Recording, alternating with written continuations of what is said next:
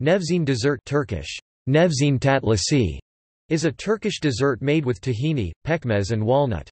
It is a regional specialty of Kayseri province. It is usually served on Ramadan and on holidays.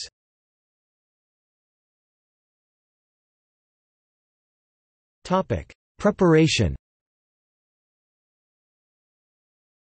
Nevzine tatlısı is made with a leavened dough made of flour, egg, vegetable oil, tahini, milk and a little vinegar to activate the baking soda which acts as a leavening agent. After kneading the dough, crushed walnuts are incorporated before the dough is kneaded a second time.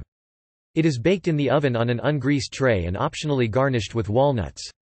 To make the molasses syrup, a grape molasses called pekmez is heated on the stove with sugar to make a syrup called sherbet. The warm sherbet is poured over the dessert while hot. It takes several hours for the dessert to cool before it is ready to serve.